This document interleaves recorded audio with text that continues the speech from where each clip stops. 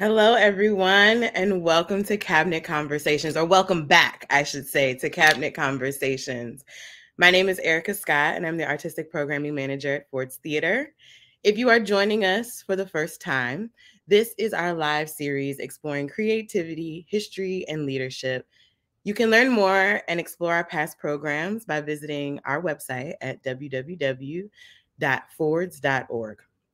Today, we have a special co-sponsored cabinet conversation with Mosaic Theater to discuss something that is prevalent in the media right now and prevalent as ever in our history. 67 years ago, a young boy from Chicago took a trip to Mississippi to visit his family that took a horrifying turn. 67 years later, Emmett Till's story is embedded in the fabric of our nation's civil rights story. This past March, the United States Senate passed a bill, Emmett Till Antilynching Act, making lynching a federal hate crime.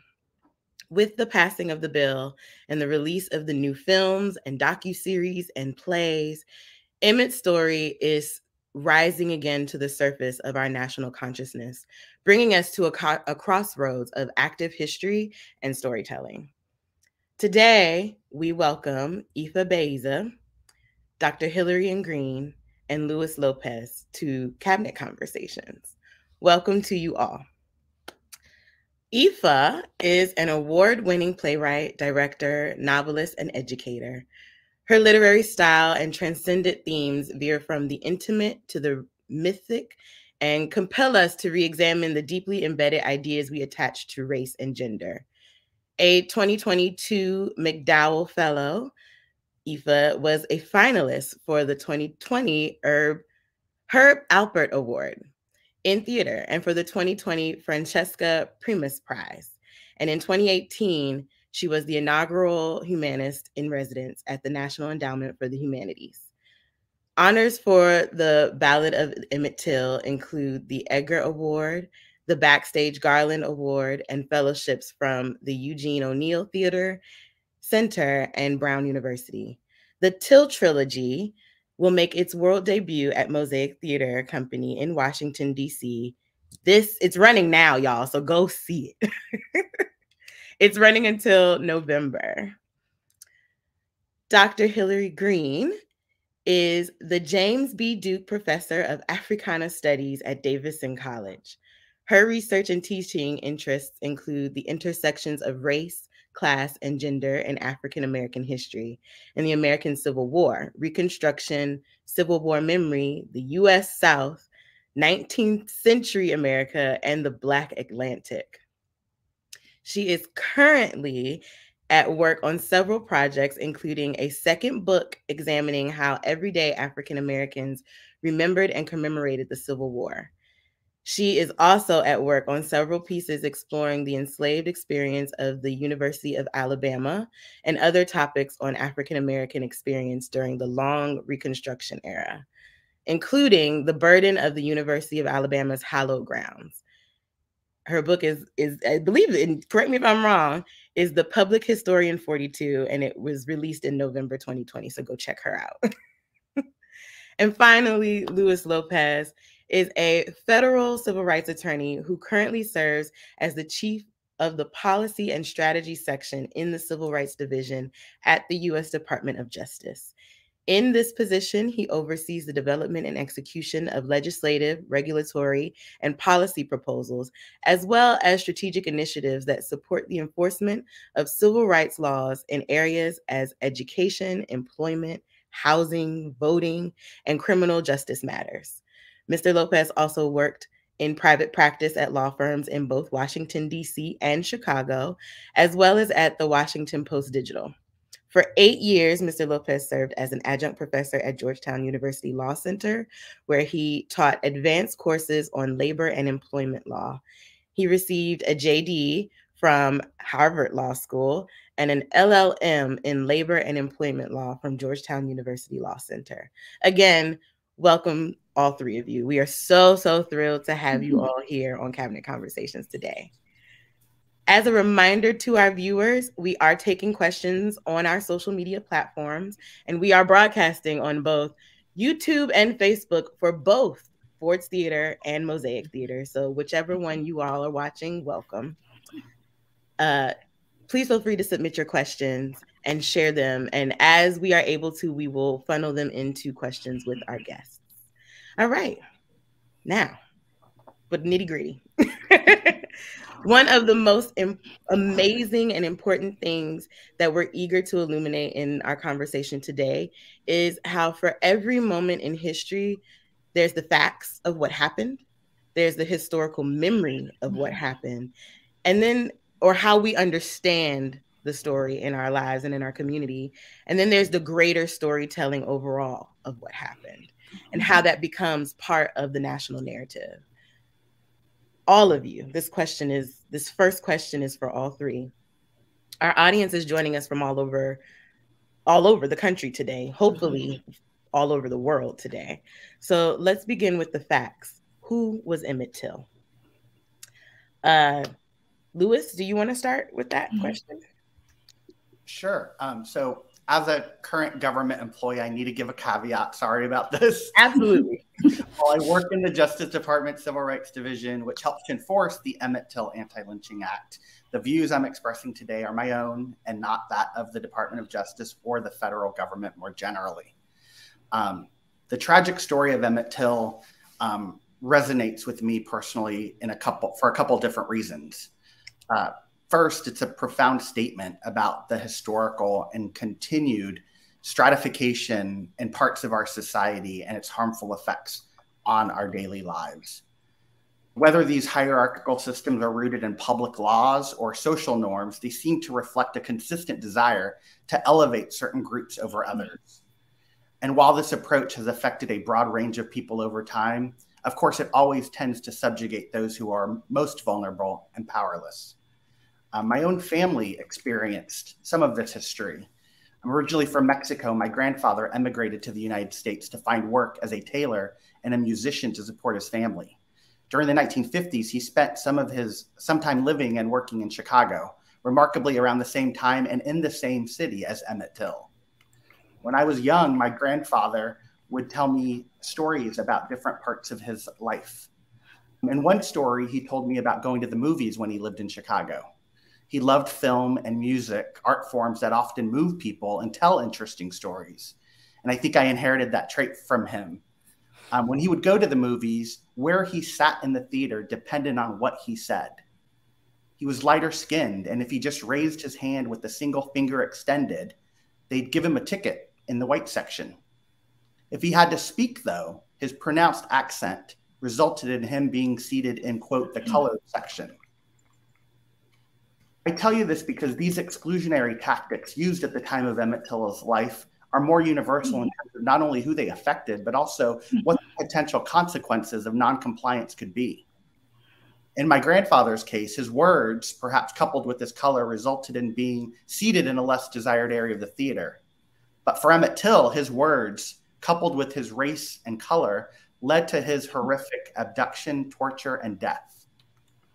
Learning about prejudice, inequities, and discrimination in cases like this led me down an intentional course to pursue a career in civil rights, to work for people who are marginalized, hurt, and may find it difficult or impossible to speak for themselves.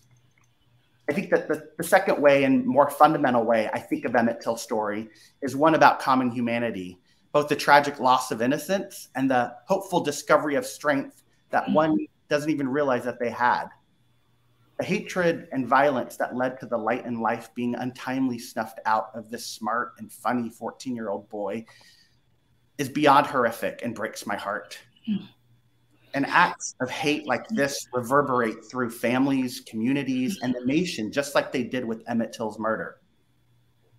From hate crimes like this in 1955 to others that continue today, we see people's growing fear that they too may be threatened, attacked, or forced from their homes because of what they look like, who they are, where they worship, or whom they love. But I also like to focus on Emmett Till's brave mother, Mamie, and the strength it took to do what she did in the face of such tragic circumstances. Mrs. Till's difficult and courageous decision to have an open casket funeral and to speak openly, honestly, and often about what happened to her son became a touchstone that helped to ignite the civil rights movement. The difference that one human can make is as powerful as it is personal. And so when I reflect on Emmett Till's story, I also try to think about what I can do, how I can be brave, and where I can contribute in helping make a more positive difference in this world. I would like to follow on that because I think for me, I learned about Emmett Till's story as a young child watching Eyes on the Prize, which still is one of the best documentary series that is done on the civil rights movement. And the introduction to this 14-year-old murder, but also to how white women's lies led to his murder and continue to find no justice, but also a Black mother's love. In not only refusing to remain silent, because the system of race that led to Till's murder also created a system of silence and terror. And it needed people to be brave, to be bold, to step away. And his death and innocence, even I was like 7 or 8 when I saw this. I'm like, he's a child. What did he do to provoke this white backlash by adults who are supposed to protect and understand? And the fact that they were able to have no justice in that because of racism at the time. And that's why I think about Emmett Till and why I then started to read, and I'm reading other 14-year-olds, 15-year-olds from Muhammad Ali and Moody and others. They're like, he was my age. And seeing that as a youth and now as a professor, when I teach Till, I teach the fullness of Till. And I teach him and his life, the way his mother gave him the talk before he got on that train to board for Mississippi, because my students know the talk, especially my Black men in the classroom. And they're like, no, this is a longer history. But also to situate Mamie Till with other strong Black women of the period. And going back to Ida B. Wells Barnett, Mary Church Terrell, and this long history of Black women who fought for young boys to live, to thrive, and to survive. And so Mamie Till's bravery and boldness and continue to speak out. I think naming this bill the Emmett Till anti-lynching bill is a testament to her work and her legacy, and others who became bold and brave because of his death and to continue to fight out. But also at the same time, how lies and Carolyn Bryant Milan is still allowed to not have justice. And she knew that she lied in 1955. She has testified to that, and she has no remorse in what she did. We need to bring justice even for her and to tell the full story so her lies do not continue to stand and to continue to shape, because she has no remorse in what she has done. So this is where I see the Emmett Till Anti-Lynching Act as a response to her, as a refusal to understand and let her lies continue to shape the narrative, and let Till and Mamie Till Mobley define what is hate crimes and define justice for those past and present who never got justice. Well, following up on those two really eloquent statements, I think that very question, Erica, is what set me on my quest. Who was Emmett Till? As a child of the civil rights movement, as Hillary described, when I first encountered an anniversary issue of Jet magazine that republished the story of his murder, juxtaposing the picture of his living face with the picture of his face and body in the coffin, I was stunned. And as an adolescent, I believe I was around the same age as Emmett was when I was encountering this picture. And I could not reconcile the image of torture and pain and cruelty of his death face with the glow and the ambition and the joy in his living face. And as someone who was going through desegregation myself, I totally identified with Emmett Till, the child. And I found myself even then not feeling just grief, but I missed him. And I said, how can you miss him when you don't even know him? And as I started doing this work as an adult playwright, then my entry point was always to discover who was Emmett Till, to satisfy that question that I had when I was an adolescent, that same age, and to also bring to light the agency and the role of youth in our struggle for liberation and in our resistance movement.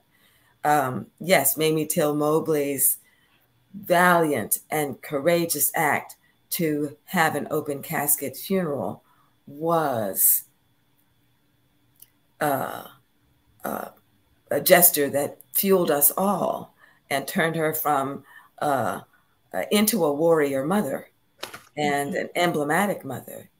But it was also Emmett's gestures in going south and challenging some of the mores that he considered ridiculous. Why can't you look somebody in the eye? Why can't you say goodbye when you walk out of the store? Why can't you whistle at a woman who walks in front of you? Challenging the very strictures against Black men and Black men expressing any individuation or authority or sexuality. And his was playful, but that playfulness and that assumption that he could be an equal person, challenging the bound, that was also a resistant spirit of his own. And I, as someone going through integration and seeing the Little Rock Nine and the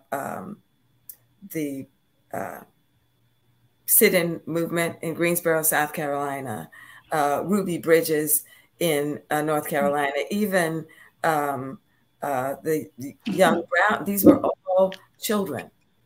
And before Rosa Parks even refused to give up her seat, there was a young 16-year-old, I can't remember her name now, I wrote it down. Claudette Colvin. Who earlier in March, before Emmett's, that had refused to give up her seat.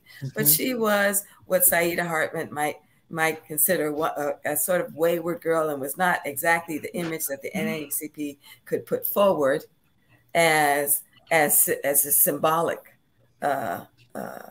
representative of a movement. But that spark of resistance came from that 16-year-old girl. And so when I think about, and when you look at Black Lives Matter, these are all young people. And so in my exploration of Emmett, I wanted to really explore the agency that youth have played in our struggle to achieve full respected equality and respected humanity.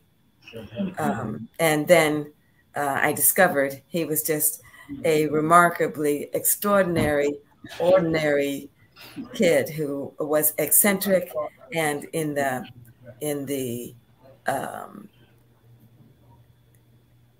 my attempt to capture his life, I was hoping to show the value and the preciousness of every life of all of our children. Yeah. I thank you. Thank you all for all of that. Two big things that I took just now was, or three, is how easily and how connected all of your experiences are, all of our experiences are. And Aoife, you mentioned the grief. How can you grieve for someone that you don't even know? You know, that you, I mean, I too learned about Emmett through the docuseries Eyes on the Prize. And I remember watching it with my mother, and she wept You know, she was a child when she was like 2 when the incident happened, but it becomes a part of being Black in America. It becomes even just a person of color. It becomes a part of your story automatically. And we feel real feelings for every single loss that we have in this fight for equality. And the third thing that I took is children have been at the forefront every single time.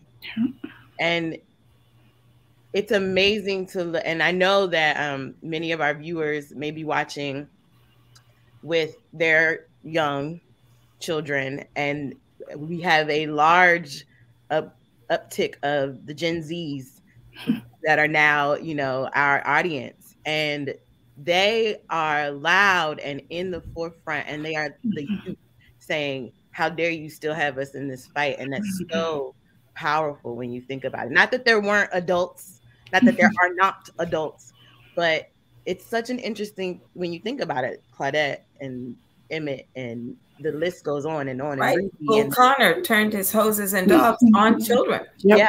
You know, Yeah. So, and John Lewis, you know, was a young man, you know. So that energy, that fullness of life, and that expectation of acceptance, you know, the shock that you get as a young person, confronting this wall of refusal to accept our full humanity, propels a reaction. You were mentioning Muhammad Ali. There is an anecdote. He has an anecdote about when he first learned of Emmett's death. He was also 14 years old. His kind of untrained resistance caused him to get some of his friends together. They went to the railroad yard and derailed a train, just as an act of immediate resistance and outrage that then kind of formed itself later into the magnificent activist that he became. So yes, one of the reasons I'm excited about the Till trilogy coming out now is that we are getting ready to enter into another really perilous time. And my hope is that youth will be informed and both activated by this mythic story. It is a mythic story in that way. And the reason we grieve for him is that we all have had within our experience and within our consciousness this pain and loss and terror in some form or fashion. It has touched everyone, every Black person. Yeah. I want to segue now into talking about the Emmett Till Anti-Lynching Act, the title of our program today. And I think that we need to tap into that. Lewis, the act was passed this past March, and that literally 67 years after Emmett Till was lynched. And I'm noticing one of our questions coming from the audience is lynching still prevalent in society? And I think that by you talking about the act and this new law, this new legislation might answer that question. Because the reality is yes, lynching is still a thing. Yeah, sadly, you are correct. Before I get into what the act does, I want to stress that its passage is significant, if for no other reason that this federal law has been more than a century in the making. Years before Emmett Till's murder in 1955, there were a whole host of failed efforts to enact federal anti-lynching legislation. As Dr. Green mentioned, Ida B. Wells back in 1892 first published Southern Horrors, the Lynch Law in all its phases, documenting the scourge of lynching in the United States. Since that time, more than 200 anti-lynching laws have been introduced in Congress. None have passed. Lynching just generally is a form of what can be described more broadly as hate crimes. And those are acts of physical harm or threats based on protected characteristics such as race or color. The first federal hate crimes laws were enacted in 1968, and that legislation was signed by President Johnson. And the law made it a crime to use force or threats of force against people based on their race, color, religion, or national origin because they are engaged in federally protected activities such as public education, employment, jury service, housing, public accommodations. Additional laws have been passed to protect against acts of hate. For example, in the 1990s, Congress passed laws to protect against arson and damage to religious property because of the race, color, national origin of the people associated with that property. But more recent efforts to pass anti-lynching legislation have been stifled. For example, the Justice for Victims of Lynching Act of 2018, introduced by then Senator Kamala Harris and her Senate colleagues Cory Booker and Tim Scott, passed the Senate but died in the House. The Emmett Till Anti-Lynching Act defied the odds when it finally passed both chambers of Congress to become law on March 29th, 2022, which leads to sort of the question of what exactly does this act do now? The new law amends existing federal hate crimes law to add new provisions related to lynching. First, it designates lynching as a federal hate crime for the first time in U.S. history. The law defines lynching as a conspiracy to commit a hate crime that results in death or serious bodily injury. Second, the law punishes violations of the new anti-lynching provisions with greater penalties in certain circumstances. For example, it imposes a maximum sentence for convicted perpetrators of 30 years instead of lower sentences for other hate crimes or conspiracy charges. It also applies in a broader range of circumstances as it eliminates the requirement that the government prove intent to interfere with a federally protected right like voting or housing or jury service. All in all, the act will facilitate the prosecution of hate crimes and may also help to deter acts of violence that are motivated by hate. But going back to the timing of the passage of the law at this particular moment in time in 2022, and why that is so significant. The Federal Bureau of Investigation issues hate crime statistics every year. The statistics released last fall confirmed what many in law enforcement and communities around the country have suspected for years, that hate crimes are on the rise. They have increased to their highest level in almost 2 decades. The majority, over 60%, were motivated by race and ethnicity. And of those, more than half targeted African Americans. Since 2020, we also saw a steep rise in reported attacks on people of Asian descent due to the COVID-19 pandemic. DOJ's workload reflects responses to this rising tide of hate, which gets to, I think, is this still happening? In the last couple of years, DOJ has charged more than 50 people with federal hate crimes violations and obtained convictions for more than 45 defendants. And let me give you a sense of some of the facts in those cases.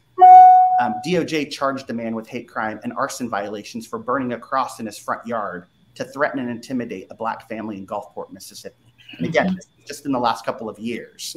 DOJ got a guilty plea from a man who traveled to a Family Dollar store in Citrus Springs, Florida, where he followed a Black man into the parking lot, then directed racial slurs at him and physically attacked him, causing multiple injuries to his face and legs.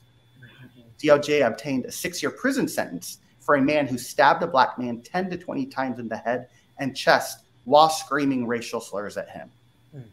And DOJ secured a 25-year prison sentence for a woman in Iowa who intentionally used her car to injure a 12-year-old boy who she believed was African or Middle Eastern, and then 30 minutes later drove her car and injured a second Hispanic-looking 14-year-old girl who she believed was taking over American jobs and homes and shouldn't be in our country.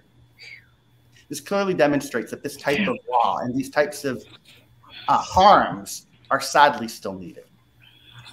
What I think is so interesting about what you just shared with us, Louis, is that what I think the national audience thinks about in terms of lynching is being strung up. And I don't think that the conversation is as broad as we would hope it is, that a lynching is a hate crime, full stop. Mm-hmm. It doesn't matter how it is executed, it still counts. And I think that it is fantastic that this law now exists in a more firm position to try to safeguard against lives that are young lives. You just mentioned 2 that were children. Yeah. And that is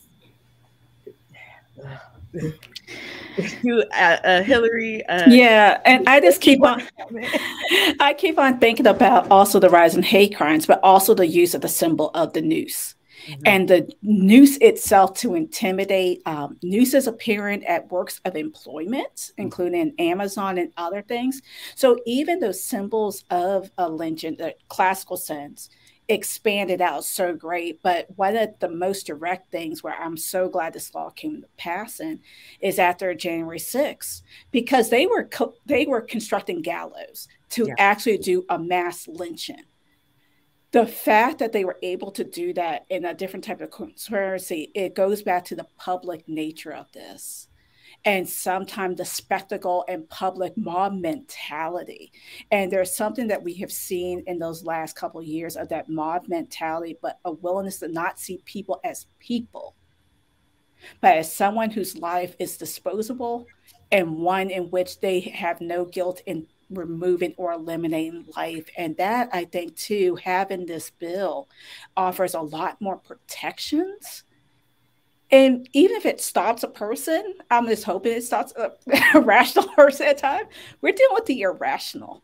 Yeah. And but also too, giving communities another sense and making it a federal crime and having those maximums in there.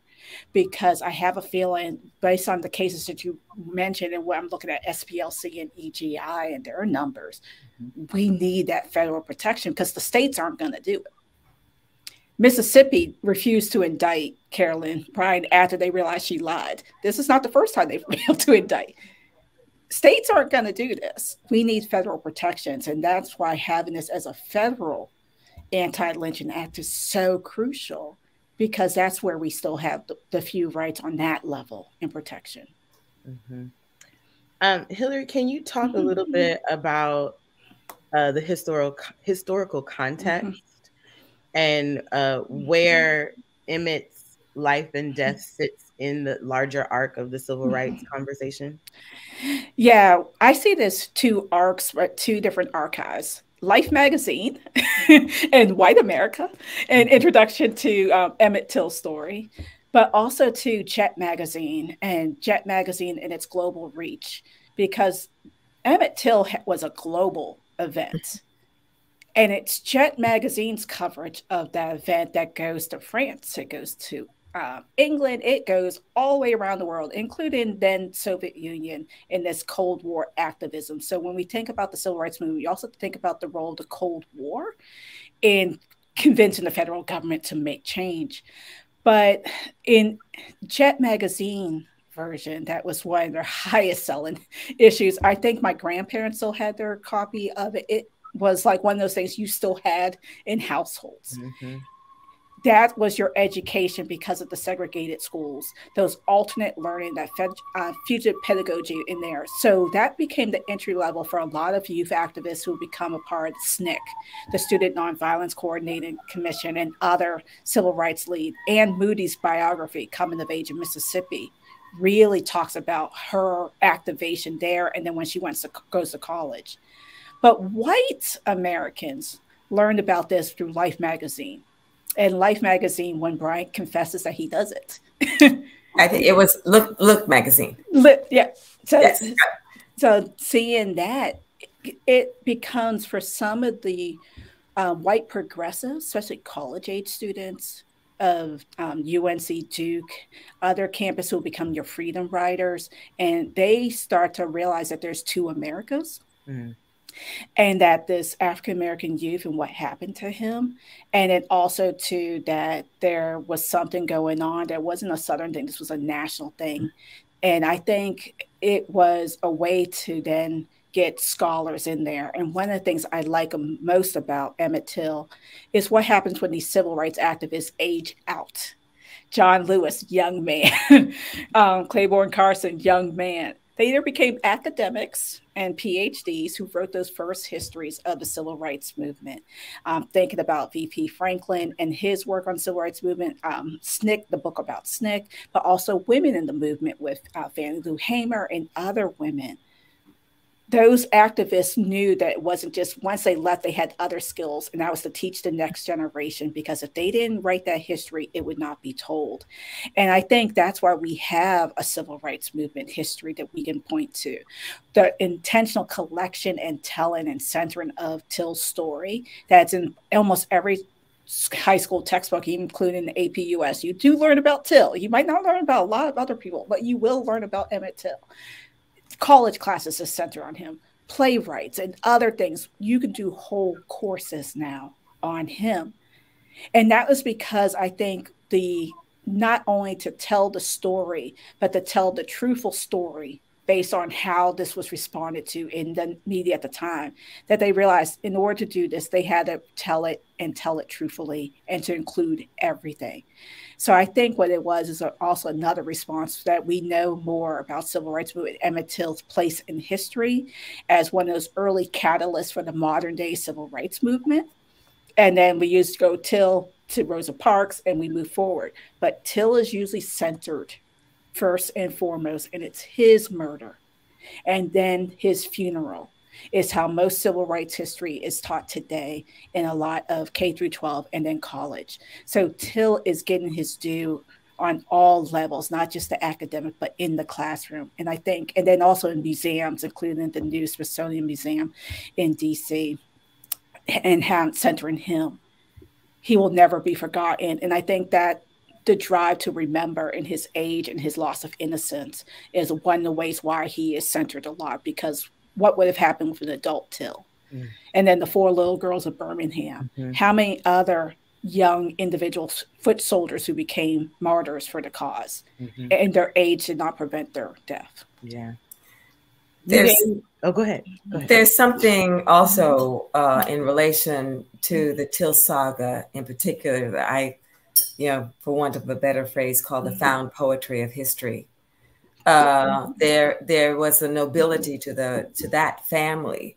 When I think of the passing of Queen Elizabeth, and the world's grieving, and it's not to take anything from that moment, but as members of a democratic republic, I wondered what would nobility look like for us, and there's no greater example of that than this family that rose out of its grief and put it on display to represent and defend the rest of Black America, and to bring the story of the true oppression that was going on to the world. And then within the saga itself, I often thought, if I were writing a fictional piece and I wanted to create a character who represented the righteous patriarch of an extended family, I couldn't make up a more appropriate name than Moses Wright. And Emmett Till, to go before, we call him the spark of the civil rights movement. It's within his name to prepare the soil, to make the way for others. The Trinity, the 3 T's in the middle of his name, representative of crosses, of Calgary, of the Black liberation theology that would become the bedrock of the modern civil rights movement. It was so money, the town, which is at the heart of it all. And the fact that his body rose up after 3 days, he was intended to disappear. But, it is an actual fact that the body rose up after 3 days. But as a poet, I take that symbolism to mark and to honor the palpable spirit which was perhaps something else that I felt when I looked at his photograph and saw just the life force and the spirit force within this young man or this adolescent, and that was emblematic of his entire family. The fact that his great uncle, as a dark-skinned Black man growing up in Mississippi, would then have to testify in an all-white courtroom. It's not coming down from Chicago like Emmett's mother, but is an elder living in that land. Has lived and figured out how to survive in that land, and then has to come to grips with this. Oh no! Oh no! Oh no! Miss Eva, we lost that last little bit. There were so many mythic and dramatic moments that are just embedded in the story. Yeah. That is also why it grips us even today. Yeah. And I keep on thinking too why people are so threatened by him, and the fact that his marker is target practice for white Mississippians, largely college students. And I'm not going to name the institution that sends its fraternities over there, but they do. He still is, his symbolism cannot be snuffed out. Yeah. His age, his youth, all of that. And I think too, the fact that that sign keeps on getting replaced also is a testament, like, no, he is representative of a very particular type of America, and we will defend this right to have his story told. If I could add that, because I mean, we've been talking about sort of the image and the photo, and this tying it back to the Emmett Till Anti-Lynching Act, which was introduced by Illinois Representative Bobby Rush. And Rush says he was personally motivated to bring the bill because when he was 8 years old, his mother put a photograph of Emmett Till's brutalized body found in Jet magazine on the living room coffee table.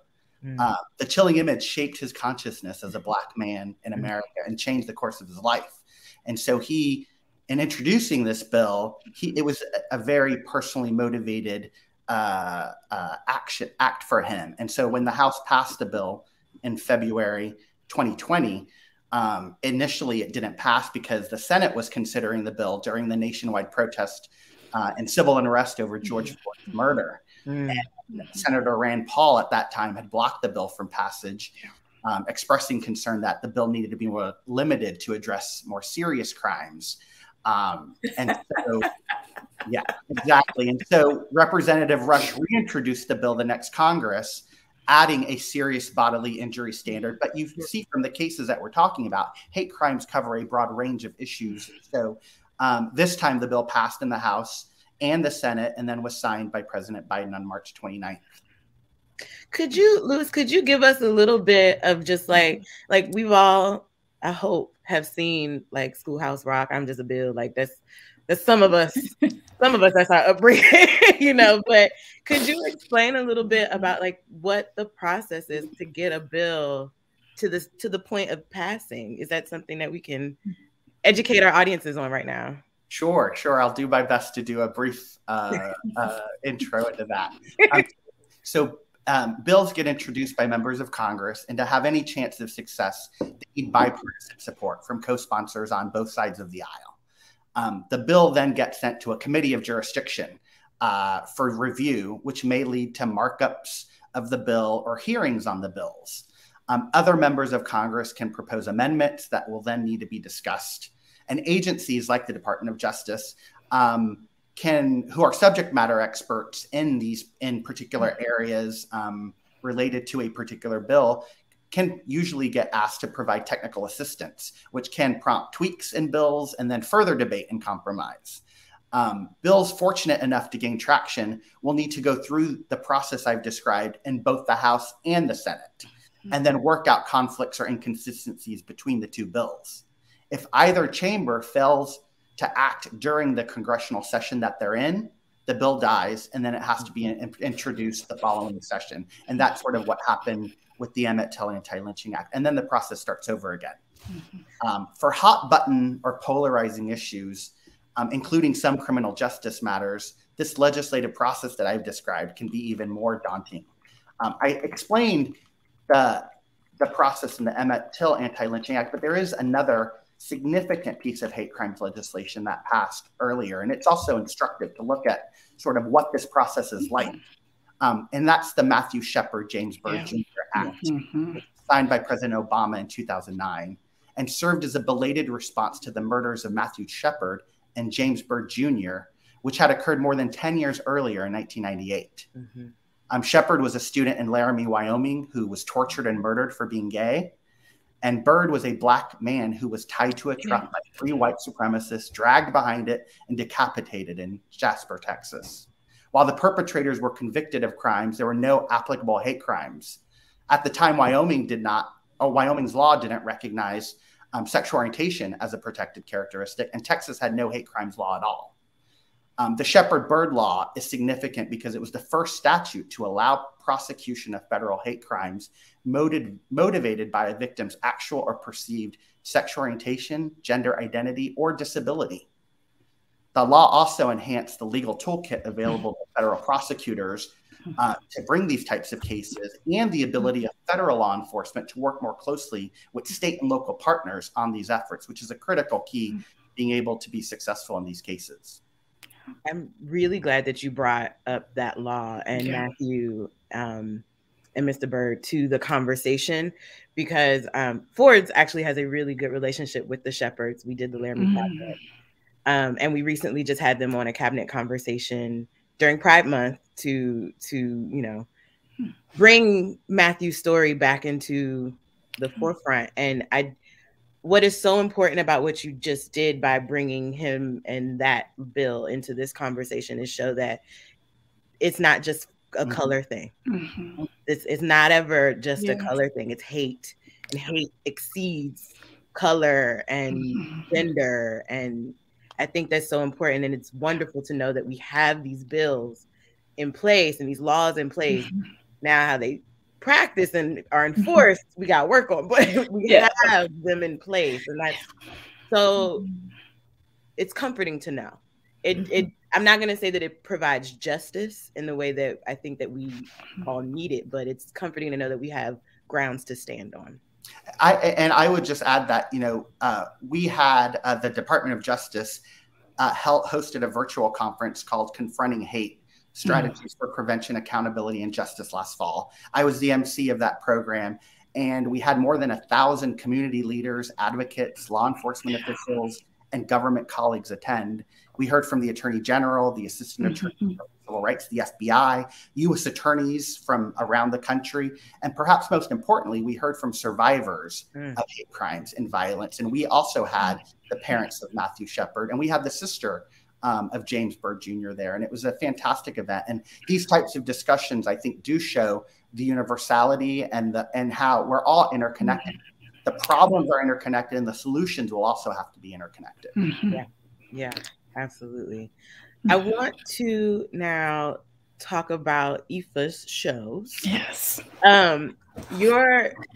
You mentioned in the first question what drew you to write these, but I just want to like full disclosure for the audience, y'all. The shows are called The Ballad of Emmett Till, That's Summer in Sumner, and Benevolence. And even in the way that you have entitled these trilogies, you could have wrote one show that covered all of these, but you have given us a trilogy and you have added more to the conversation. And being that this program is to talk about this crossroads of where history and storytelling come, I think having you here, Aoife, is you are the embodiment of that crossroads. And so why didn't you write this one? Like, what made you say, okay, this is a larger story and I have to tell it in 3 parts? Well, you answered the question for me. I started it really as a one act, and it was essentially the first part of the ballad where Emmett, or Bobo as his mother called him, wants to go off on a trip to Mississippi. He gets no, and he finally wears her down and gets to go. And it ended at the train station where he says, I return to you a man. Don't forget to fix my bike, you know. And then after I finished that part, I said, well, you know, then let him go on. You know, it was a lovely cryptic one act where you could then imagine the world that was the torture that was, or the tragedy that was going to befall him. But I said, you still need to tell this. You need to tell this. You need to find out, because I still didn't have a sense of who he was, which was my original quest. Mm-hmm. So then I took him on that 7-day journey, and also took myself on a research journey, doing a lot of primary research, talking to his cousins, talking to former classmates, talking to people who were his age, both in Chicago and Mississippi at the time, interviewing the numerous scholars who have worked on either civil rights narratives or the Till saga in particular. And then I wrote this big social drama that tried to do everything. And the trial got about 15 minutes, you know, because, you know, it was so full.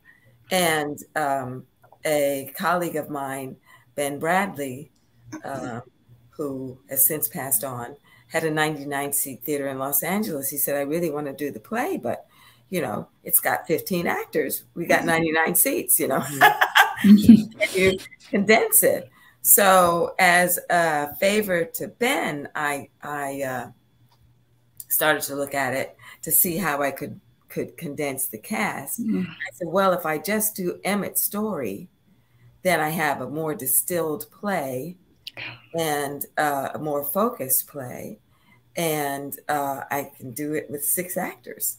And that circulated for quite a few years at many regional theaters, very successfully.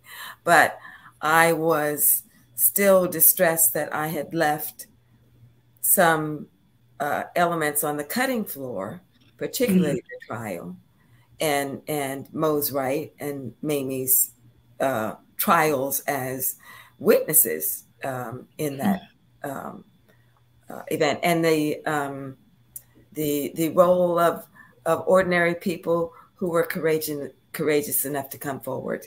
The sharecroppers, Willie Reed and Amanda Bradley from an adjacent county. So I said, okay, let's do another play. Let's focus. And that allowed that part of this epic saga to breathe.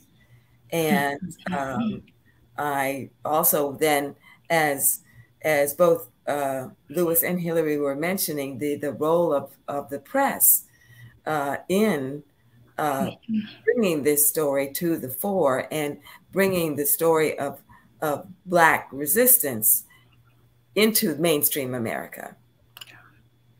I was then able to do the story of 4 reporters who were coming down from JET to cover the story and tell their role in this epic event as well.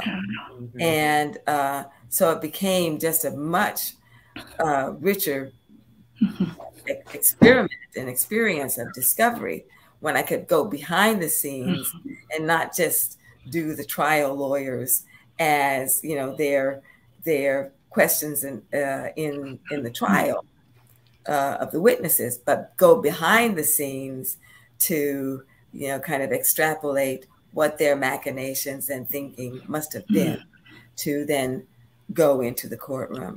So it became a much more profound drama after that. And then I still had, as Hillary was mentioning, this nagging leftover issue of Carolyn Bryant. And she is like the last living participant or character, main character in this saga. And so I had one monologue that was from the original play. And then I decided to really do an interrogation, since she was never actually interrogated in the courtroom, and never really adequately interrogated by any of the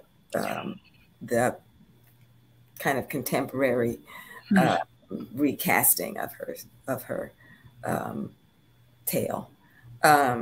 So I decided to, in my own way as a dramatist, blend the primary, use her own words to interrogate, and let the audience be the jury on how successful I was in that. It's almost like you've given us our own little like imagined piece of justice, you know, like these are the questions that we will never be able to ask her.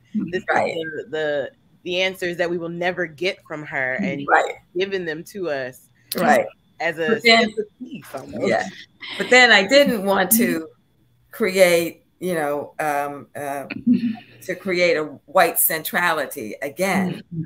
So to balance her story, which is the first act of benevolence, I also wanted to tell the story of a young Black couple who got swept up in the tragedy of Emmett Till. And that is the story of Clinton and Beulah Milton. That is the act 2 of benevolence.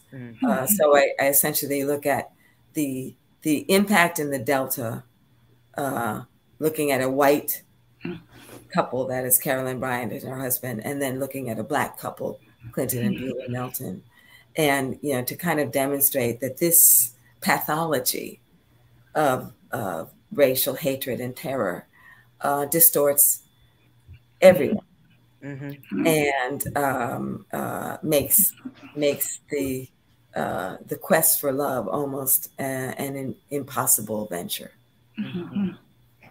I'm so glad that you have added your take to the conversation, and y'all go see it. It's at Mosaic. I'm gonna plug it again before we're done today.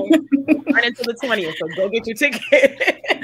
Man, I might have to fly up from North Carolina to see this one, because I would love for you, Hillary. I would love for you to do it, because you know you touched on so many points that you know I try to elucidate. But you know it's truly this is a fascinating and a human drama, and if anything, the Till saga is about American civil rights, but it's also about this impasse we are as human beings, that we cannot seem to get beyond this need to create an other, and to have a quest for dominance over the other, using the emotions of hate and fear and the tactics of terror to do that. And this is where I think your work is so powerful. Like, I, as a historian, then we have the legal side, the act, and this is how you create the empathy and understanding to help push beyond this impasse. And we need the arts. We need the arts, because as a historian, we need multiple storytelling and efficient telling. And I'm seeing a thing on the Q&A questions about why it has not been passed. As a nation, we haven't dealt with race or slavery and its aftermath. We are used to subjugation of other until we are able to see people and create a seat at the table so people can come and have those hard conversations. We'll never get past this impasse. And I think now, sadly, that takes the deaths of Charleston and Breonna Taylor and others, plus a massive pandemic, to build that empathy. So right now, I'm just ready for however people come to this and come to hearing about Emmett Till, whether it's a film, a documentary, that we can start having these conversations, how we can then move beyond where we are now. Yeah. I'm so glad you said that, Hillary, because that's the point of this conversation. Is we are all from different backgrounds. We are all representing different areas that keep nation moving, being that, you know, we have Lewis, who is representing the law and the government, you, Hillary, as a historian, Aoife, you as a playwright and artist. We need each other to get things done. There's no silo when you think about it. We have to lean on each other to make change. I'm keeping you guys a little bit over, and I'm sorry, but this is so good. But I wanna ask two questions, because we have several questions that I'm seeing across the chats that all talk about the mothers, and we mentioned the mothers before, and we've mentioned other women who have been fighting this civil injustice fight, almost unnamed mostly, you know, but who have the bravery of an Ida, who have the bravery of a Mamie. Lewis, can you tell us what the significance is about naming it after Emmett now, instead of just calling it an anti-lynching act? I think everything that we've been talking about is why. I mean, he is the to use Aoife's words, nobility in this area, and so I couldn't think of another name for this act except for Emmett Till, and you know, I do think that we spend a little bit of time talking about Carolyn Bryant, and you know, I think we're all a little unsatisfied with what the current state of affairs is. And we can envision, as the play does, what might happen in those circumstances. And I think it's a very personal issue. I think there is and will remain sort of this dissatisfaction with this particular case in this particular circumstances. And so what I do think is that we can look forward and hopefully avoid these things from happening again, bring justice to the ones that can happen. And I will say that there is also at the Department of Justice a cold case initiative. You know how many people are familiar with that, but it is an opportunity to look at other cases like this. And there is another law, for those of you who don't know, called the Emmett Till Unsolved Civil Rights Crime Act that was passed in 2008. That authorizes the Department of Justice, the FBI, the Civil Rights Division, U.S. Attorney's Office, and we partnered with the NAACP, the Southern Poverty Law Center, the National Urban League, to identify these types of cases and solicit help to try to resolve more of these types of cases to the extent we can. The older the cases are, of course, the more difficult it is to bring justice, to interview people who have knowledge about those types of events. But we're still at the department committed to doing this work and resources. So if folks have information about any of those cases, is an opportunity for us to sort of keep the work of Emmett Till alive. Hillary, can you talk about other women who have been involved in this history and trying to get us to what is now the Emmett Till Anti-Lynching Act? Yeah, I even think about this as Mamie Till establishing a template for other mothers and wives. And I'm most specifically, not just mother or children, I'm thinking about Coretta Scott King, as well as Malcolm X's widow, and what they were able to do. But also, too, when we get to oh gosh, I'm blanking out his name. Young man, a hoodie in Florida. Trayvon Martin, his mother, but also other mothers who've then come out to the fore and partner with Black Lives Matter, but also make sure that their children and their loved ones got the history there. And oftentimes, I forget what interview I saw, they mentioned Mamie Till. She established a template, sadly, because we know these mothers.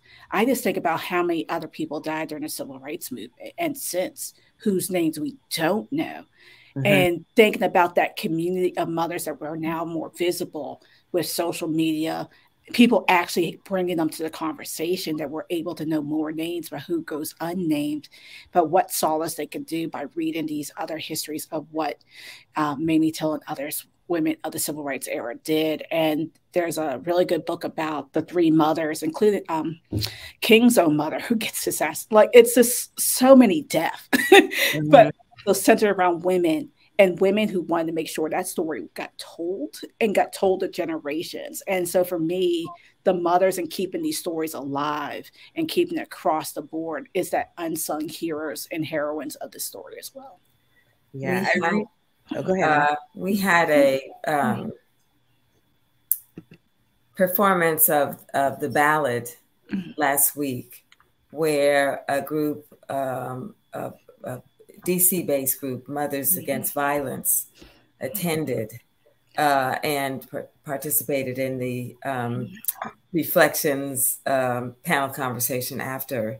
And all of them had lost their children to gun violence or some form of physical violence, and be it at the hands of police or by private assailants. And when I learned that they were there, I was just so anxious about, how will they receive this work? And the two women who spoke in the panel were so gratified that this was a way for them to acknowledge, to see in the story of Emmett, the kind of communal grief as protest, and it was buoying. And then when you talk about that human moment, each of them said that there was one line in the play where I think it's Emmett who said, just one moment. If they could have had just one moment, just one more day with their child. And it was such a profoundly moving collective embracing of them and the heightening of their stories. And they each carried with them a picture of their child, be it, a 7-year-old or 30. Some of these stories, some of these deaths happening 30 years ago, some happening 6 months ago. And it was just I'm tearing up now, but it was just such a profound moment for me to recognize, how important it is for us to get the stories right, to get the laws right, to get the history right, because these are really sacred lives. These are precious, sacred stories that have really, if bringing these plays to life at all impresses upon people how much this has been a toll in the history of our people, and how much it thus needs to be addressed. Yeah. It is a tragedy that we still have mothers today who have to stand where Mamie stood, and it's wonderful that you have given them this piece. It's almost cathartic, it's almost that group exhale, like, I'm not alone. Yes. There's a club I never wanted to join, but at least I'm not alone, It's powerful. It's powerful. They gave us our 5 minutes, so I'm gonna wrap us because we've already surpassed our 5 minutes. I have one more question that I want to ask all three of you all. It is exciting, as heartbreaking as the context is. It is still extremely exciting that we are sitting here now in this conversation and actively making history. That is something that I don't think we all think about in the greater scheme of things. This isn't something that happened almost 70 years ago. This is something that started 70 years ago. But the reality is it started long before Emmett was even a thought, before Mamie was even a thought. And each of you are currently actively engaged in the work that keeps the conversation alive, that keeps the stories alive, that keeps those people, because at the end of the day, they were people first. They mattered. And I just want to know from each of you all, what are some ways that you think our audience, or that we as this collective, can continue to keep the story alive, to get involved, to get active, to, you know, cause a ruckus, as we should be saying? What are some ways that you all think that could happen? I say this all the time to my students. Everyone has their talent. Use your talents for good. And so for me, tweet out Black History Month facts, educate, because if we don't teach this, and this is why we're attacking schools and libraries, we need to keep these stories alive. One tweet a day is what you can do now. And then as you learn and develop your talents, you can add to it. But keep your eyes on the collective good, and that ordinary people did extraordinary things, and you will be a change maker if you remember that. And I would say learn more about how to identify and report hate crimes. Everyone can do their part. The DOJ, the Department of Justice, has a hate crimes website. I think that Erica may put the link into the chat. But there's a ton of resources on there about hate crimes, including action items for everyone. You can work with your state and local law enforcement to understand the extent of hate crimes happening in your state or in your local area. You can identify community and faith-based groups to interact with law enforcement for victims, because those are the groups that victims of hate often go to first. It's their community and their churches and their mosques. And then invite law enforcement to discuss hate crimes and how to prevent them at local schools. The majority of hate crimes are committed by people under 30, and 17% of those under 18 years of age. So schools are, as Dr. Green said, where we should also be having these discussions. And then the other thing I would say as I turn it over to Aoife is go see plays like the Till Trilogy. You will be amazed. So, Thank you. Thank you for that, Lewis. I took a cue from Frederick Douglass, who was talking about the anti-slavery narratives and how important they were to changing the conversation and changing and pushing the nation forward. And he had a phrase that these stories were important. It was important for us to tell them so that we would change the national memory. And so whether it's sitting around the family table or talking with your friends, be conscious of not only our past, but our present. We have to tell our stories.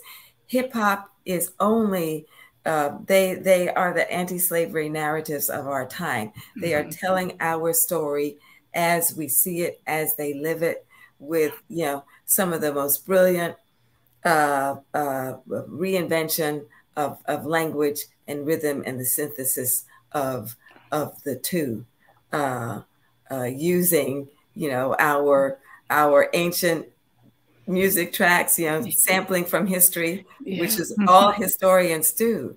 So taking that energy, continue to use that energy. It is such a it's such a buoying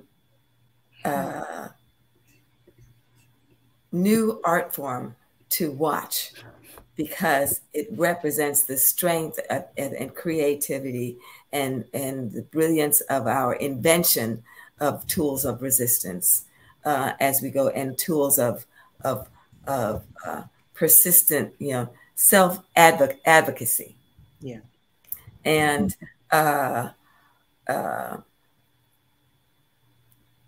find your public square, be it a theater, be it the youth section of the NAACP. Find your area of comfort to get involved, to make yourself heard, to make your presence felt. And though we are a flawed system, use every tool of the system, including voting, particularly as we are going into this cycle. As a member of a medium that employs actors, you know, get active, activate yourself. Mm-hmm. Well, I don't want this to end, but we have to. This has been just an honor to host. And thank you, Aoife. Thank you, Lewis. Thank you, Hillary. My heart is full because this was truly, truly more amazing than I think I even could have planned for. Thank you. To our audience, we hope that you enjoyed this conversation today. We will continue to monitor and respond to comments on the socials that we weren't able to get to during the live. Thank you to all who did submit questions. If you are interested in Aoife's plays, the trilogy, the Till trilogy, it is now playing at Mosaic Theater. That's at Atlas on 8th Street, y'all. Go see it. And it's playing until November 20th. You can find more information about Mosaic and Aoife's shows at mosaictheater.org/Till Trilogy. Until next time, thank you all. Good night. Nice to meet all of you. Nice to meet all of you.